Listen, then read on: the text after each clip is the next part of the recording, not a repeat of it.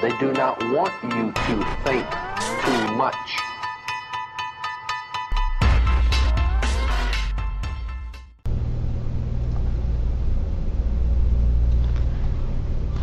The U.S. Army's long-endurance multi-intelligence vehicle flew for the first time from Joint Base McGuire-Lakehurst, New Jersey on August 7th.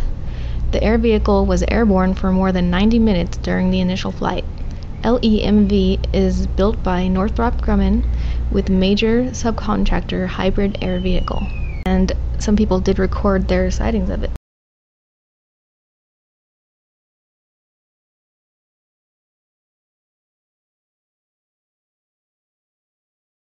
I'm Eric Shute. A video of what's believed to be the U.S. Army's latest big, and we're talking big, aerospace project hit YouTube for a Cloverfield-style reveal. This football field-sized blimp is allegedly the long-endurance multi-intelligence vehicle, which is being manufactured by Northrop Grumman for the Army. The LEMV is supposed to be a lighter-than-air cargo surveillance airship that can fly without a pilot. Wired reports this is the sort of next-generation ship the Pentagon has been trying to get off the ground for years. And according to an Army spokesman who spoke to Wired, all first flight objectives were a success, so if LEMV continues to hit its marks, it might see combat soon, which could be helpful for soldiers on the ground as well. I guess this is happening in Texas. Border Patrol tests balloons. If you happen to look up in the skies and see something unusual, don't be alarmed. It's all a test to see how a balloon can offer new technology for the Border Patrol. It resembles a blimp, but it's not your average flying balloon, and it will soon be up in the skies above the Rio Grande Valley. That's an Aerostat blimp. In the town I grew up in, Sierra Vista, Arizona, they had that stationary there constantly. Ever since I was a little kid, that blimp was just always up there. And it finally crashed down last year, but I think they got it back up. But yeah, that was definitely just something you just learn to live with over there. But I'm guessing that's because it was right by the border. I don't know. Somewhat creepy, somewhat creepy.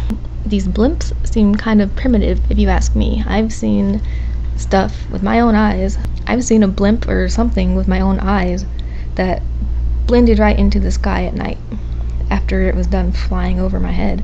And that was some type of far more advanced technology than these fucking ugly white balloons that they're showing us.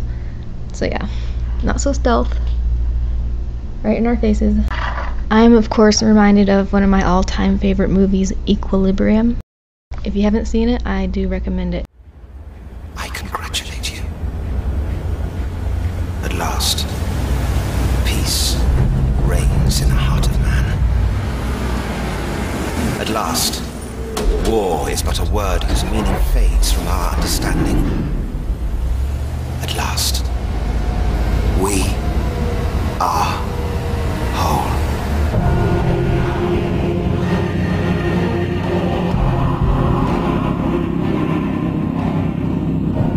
Libyans, there is a disease in the heart of man.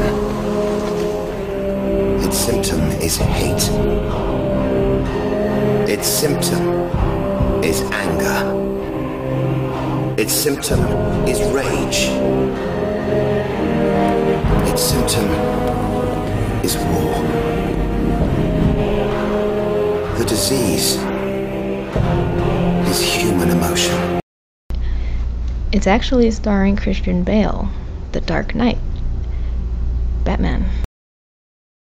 Now that I think about it, it's kind of creepy that these guards are dressed how they're dressed in that black armor like that, you know? It's kind of haunting in a way. Thought it was a good movie, a damn good movie. So yeah, peace out. Yeah.